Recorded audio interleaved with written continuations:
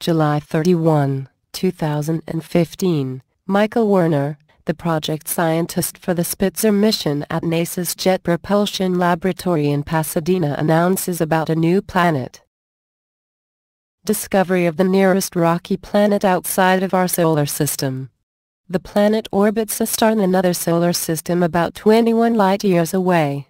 It cannot be seen from Earth with the naked eye. The planet is bigger than Earth, but it's too close to its star to sustain life. The newfound world doesn't have a very good name yet, it's just called HD 219,134b. It's in a different solar system. It's called an excellent. NASA had confirmed 1,879 exoplanets as of July 23, 2015. Galileo National Telescope in the Canary Islands also found 3 more planets in the same star system.